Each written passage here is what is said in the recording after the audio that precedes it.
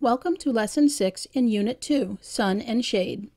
In this lesson, students will answer the question, how do we keep track of the weather? Students will figure out that data of weather patterns can be collected and used to track the weather. In the Engage portion of the lesson, start by asking students to describe different types of weather. Use the book Weather to do a picture walk, showing students the different weather symbols. Discuss ways that weather symbols can be used to keep track of the weather.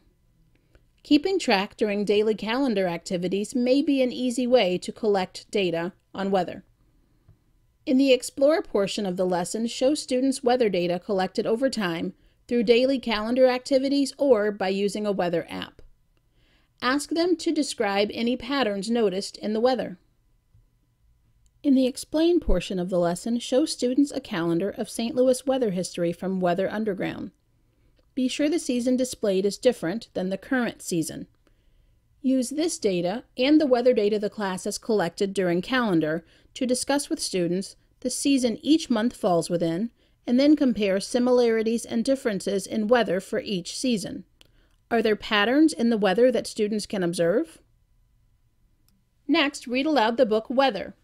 Ask the students if weather changes day to day and season to season.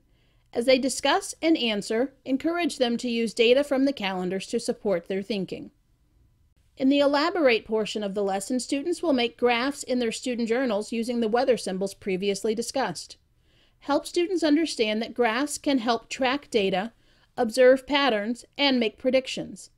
Ask them what a graph of weather data might look like, and guide them to think about how many sunny, rainy, cloudy, or snowy days could be observed over a period of time.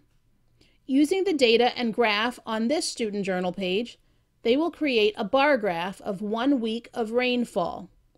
There is a blank graph space as well to create a second weather data graph of their choice. In the Evaluate portion of the lesson, students will use this student journal page to read the data in the graph and describe how many days of each type of weather occurred during the month. By the end of this lesson, students will observe weather patterns over time and present weather data using graphs and charts.